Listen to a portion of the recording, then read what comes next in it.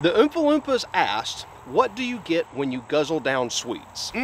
Probably diabetes, but what do you get when you take a clutch and put it on a Longtail mud motor? Well, unfortunately, I have no clue what happens when you put a clutch on a Longtail mud motor. Mud Skipper sent me one, and there's only one way to find out what happens. We're gonna bolt it on and send it. Classic YouTube unboxing video and go. Oh my goodness, it's a box, and there's so much stuff in there, it makes noise. Just kidding, I'm not gonna do that. So this video is not sponsored by Mud Skipper. They just reached out to me and asked me if I wanted to try this thing, and I was like, sure, I'll try it, and then I'll see if I can set it on fire or break it, which I'm sure one of the things is gonna happen.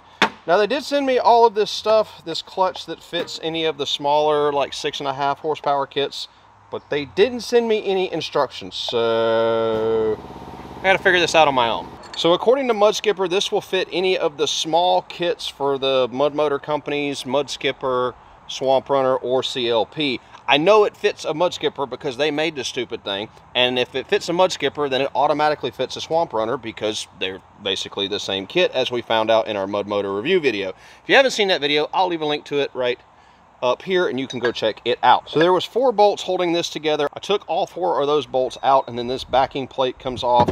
Inside there is the clutch basket.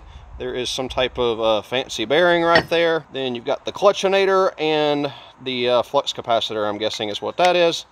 And those do spinny stuff. They also included some nuts, bolts, and some other stuff that I'm not sure what we're gonna need yet, but I do know that this fits on right here because I saw it on the internet once. And I'm guessing since there's 4 lock nuts and 4 washers, that's what they want on there, so let's screw those on. So Mud Skipper, I'm sure on their website somewhere, has an appropriate torque spec, and it is right there. That is the torque spec. And make sure we hit that torque spec. There we go. We're good. All right, so it looks like the next thing that's got to go on is this shaft piece, and I'm gonna have to, on this Beaver Dam kit, take this piece off. And to do that, you're gonna need 2 big wrenches. You're gonna need one I wasn't playing wrench, and you're gonna need one that's like an extra medium size. And once you bust your nut, then you can pull this off. But my hands are so slippery. And then also on the Beaver Dam, there is a nut right up in here that you're gonna have to get off. Just hold that tight and get that nut loose. And there we go. So the spinny part of this clutch looks like it has its own keyway in there, or the key for the keyway in there. So we'll go ahead and remove this one because it doesn't look like we're gonna need it anymore. I'm guessing this spacer probably goes on here somewhere, I would assume, unless it fits. No, it doesn't. That fits there. Oh, and that fits there. Oh, and that fits there too.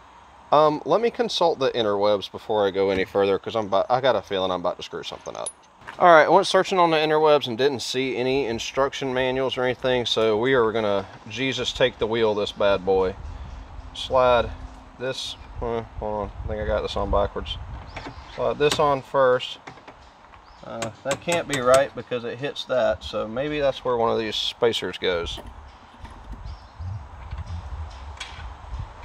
Okay. It's got some clearance, so I'm hoping that's where that one goes. This one also fits it. Let's see. It gives me barely any clearance. There's a shim here. We can try the shim.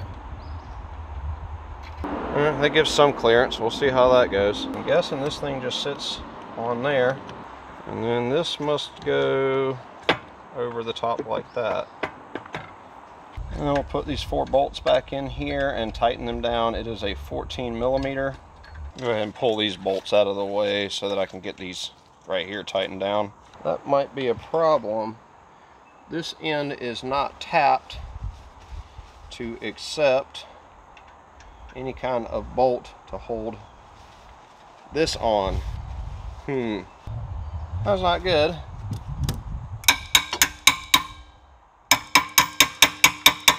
Well, we'll try it without it, see what happens. Alright, now we should be able to slide this in place and then take the beaver dam coupler, and hopefully this is all going to line up like it's supposed to. The bolts that came with the mud skipper kit are a little bit too short for this beaver dam kit, so I'm going to just use the ones that came off of the beaver dam kit.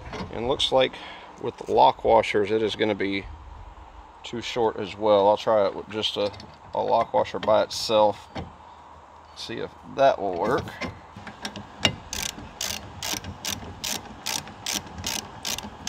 Alright, so I got the first two started without any lock washers on them, so what I'm going to do is I'm going to go back and put the bottom ones on with lock washers, then I'll take these two out and put those on with lock washers. So I actually decided not to do the lock washers because they didn't have them on there before, so I'd do it now, and these things were such a pain in the butt to get in there.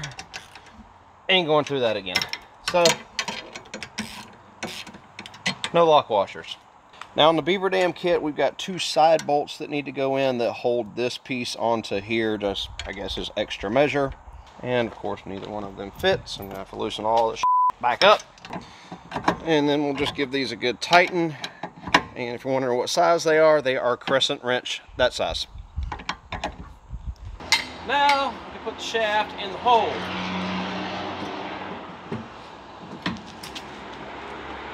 Alright, so now we'll put our beaver dam kit together. That bolt there, this bolt there, and then two of these. And just give all this a good tighten down, and you'll need to make sure that you tighten these down with the correct wrench because these are not made in America, so you're going to need a metric size crescent wrench. Well, get this all cleaned up. This box looks like the last time I put together an IKEA set. There's a lot of stuff left over, but let's just see if it works.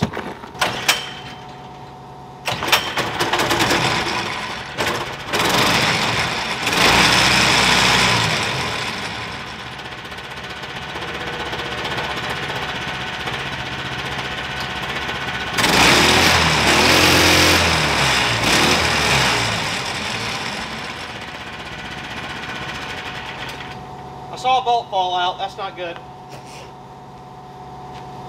Oh yeah. We lost two bolts. There's one. Okay, the clutch does work. It looks like it worked. But as soon as I started revving this thing up, all the bolts fell out. So it looks like it's definitely going to need lock washers. Alright, so if you decide to do this on a beaver dam kit, I'm sure this works fine on a mud skipper and a swamp runner, but on the beaver dam kit, the ones that come with this are too short. So I used the ones from the beaver dam kit like that, and they're only a little bit longer. Well, what happened is they had just enough thread in there to where I could crank it up and rev it a few times, and then they would loosen up and fall right out. So what you're going to need is one that's even longer like this in order to make it work. Let's measure this and I'll tell you what size you need to get. It is an M8 1.25.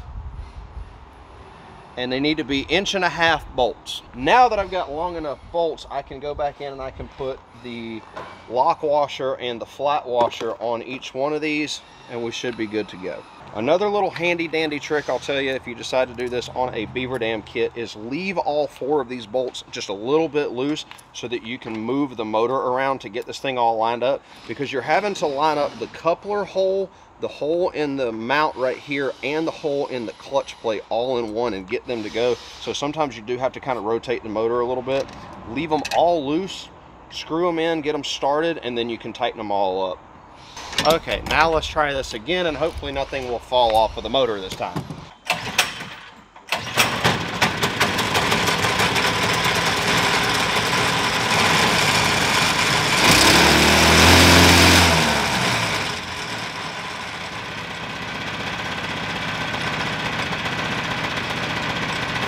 Don't try this at home.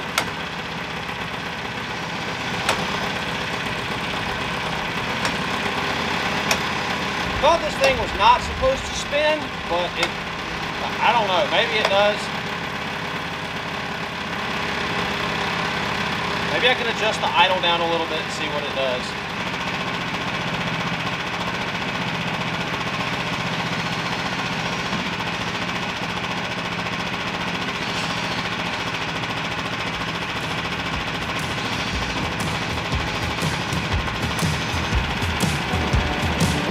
like it works.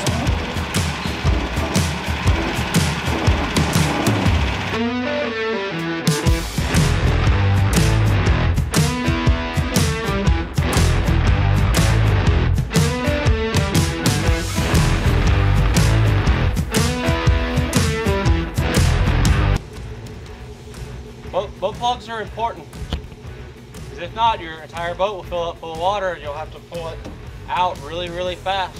So don't forget your boat plug, kids.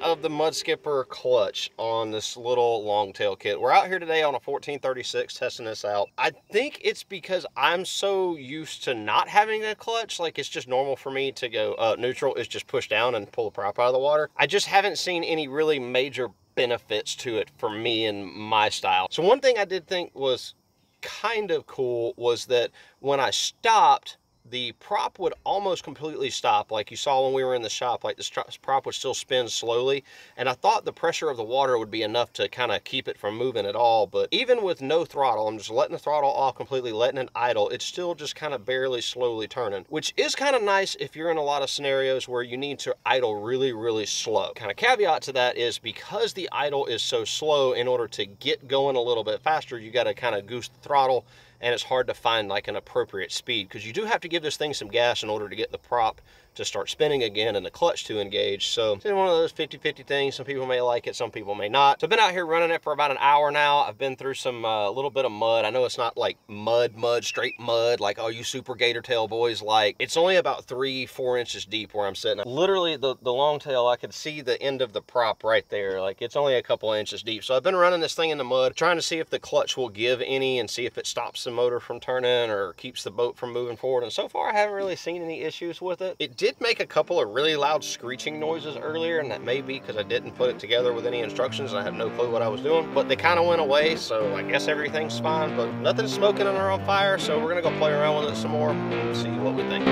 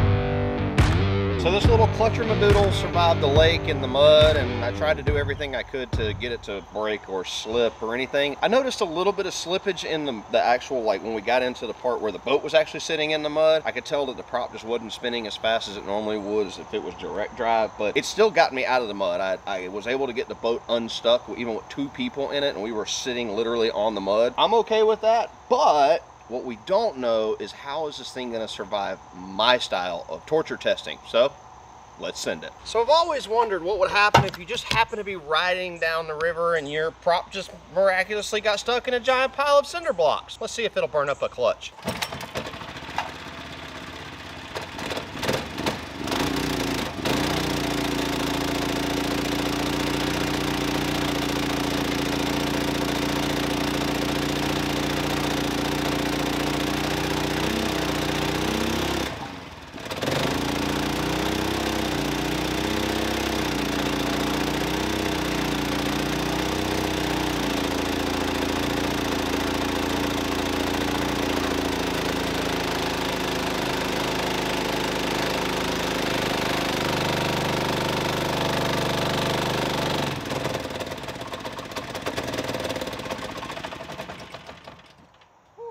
Seeing some smokage.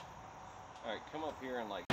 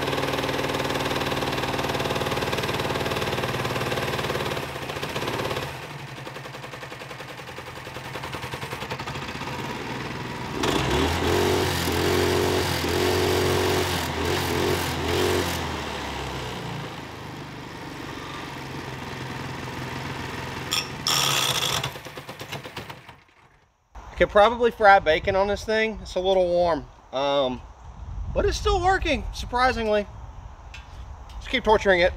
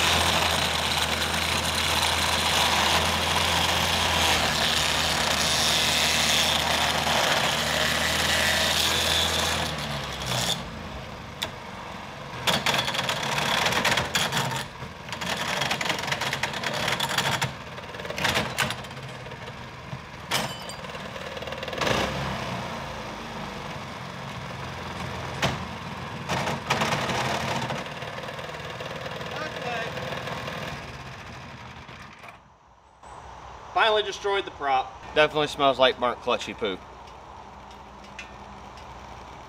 And if you get real close, you can hear the inside. Something is boiling.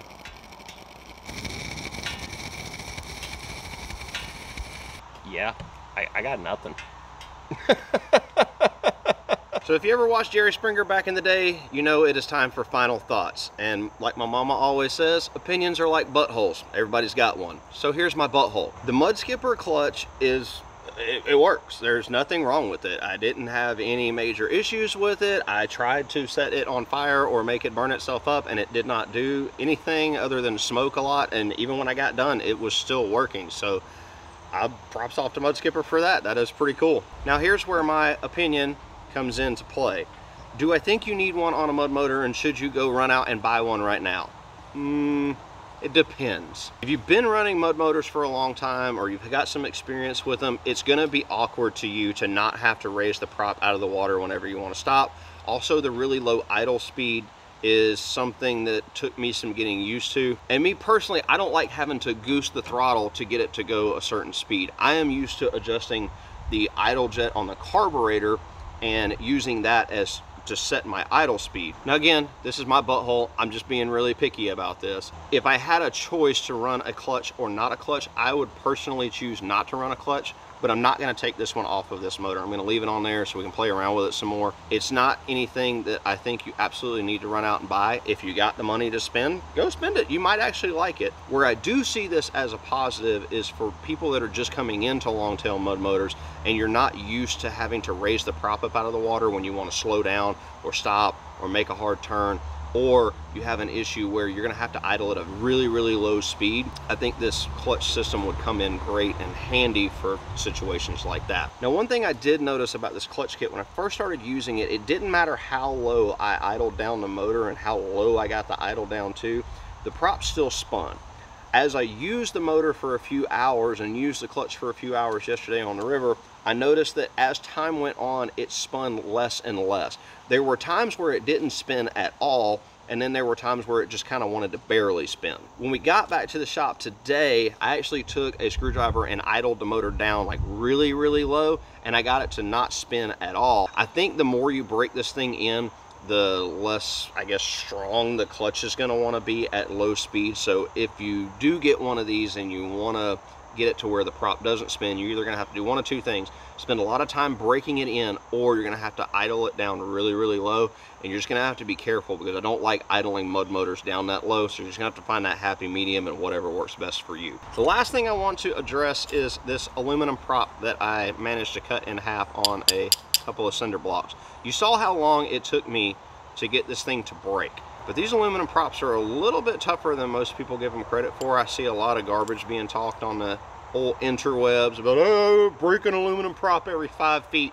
I personally think that is garbage. I've had really good luck with aluminum props, especially in a mud and vegetation type situation. If you're gonna be out trying to cut cinder blocks with your motor, or you're going somewhere where you got a lot of cypress knees and stuff like that, it may be something that you want to look into as far as getting a stainless prop. Now, I have done a stainless prop torture test video, and I absolutely did everything I could to try to destroy one. If you want to check it out, I will leave a link up wherever in one of these places up here, and you can go check out the stainless steel prop torture test video. A Send It video would not be complete without some time in the haters corner. Got some haterade in my cup. Here we go. If you're not familiar with a hater's corner, what we like to do at the end of every video is stand in a corner and see who was the most butthurt in the comments section over the last couple of weeks. And because we know that people on the interwebs are extremely sensitive, we don't use their real names. We just call them Scooter. Our first Scooter left a comment and said, "What's the best razor for a grown man to shave his arms with?" Well, Scooter, I prefer the Harry's razors because they're cheap and they work quite well, especially on other parts of the body. And if you're jealous of my arms, you'd be super jealous of some other parts of me, because I got some parts that are as slick as a newborn baby seal covered in Vaseline. But I looked at your profile picture, Scooter. Don't worry about shaving your arms or anything else on your body, because you look like something I drew with my left hand. Our next Scooter left a comment on another video and wrote, "Scooter's right, Amazon sucks. Go run your boat in China." Now, I checked every single one of my Amazon receipts after I read this comment, and I didn't buy any of your bull, Scooter. But hey, just think of the fact that they now found out that jellyfish have survived over 650 million years without a brain. That should give you a lot of hope, Scooter. You'll be all right. Why does everybody gotta hate on Amazon anyways? Amazon's awesome. I find cheap stuff on there. I put it on my boat. If I like it, I'll share a link with you guys and you can buy it. Our next scooter left a comment and YouTube actually flagged this one and said it was potentially inappropriate. Scooter writes, "Your personality and stupid jokes make this video unwatchable." Well, of course I have to talk stupid, Scooter. How else would I expect for you to understand me? And my personality is an acquired taste. If you don't like it, go acquire some taste.